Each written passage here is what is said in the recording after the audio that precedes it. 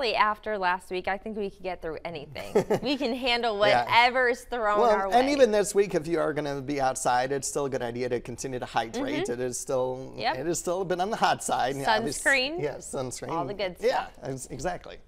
It is now time for our 13s This Morning birthday club, and we only have one, but it's a special one. We have Riley turning 8 years old today. She's on the beach. She's ready for the heat. She wants the heat so she can go to the beach again. Happy birthday. And if you, I'll do this. If you have a child turning 13 years old or younger with their birthday coming up, upload your child's photo to WIBW.com/thismorning at least 2 weeks before.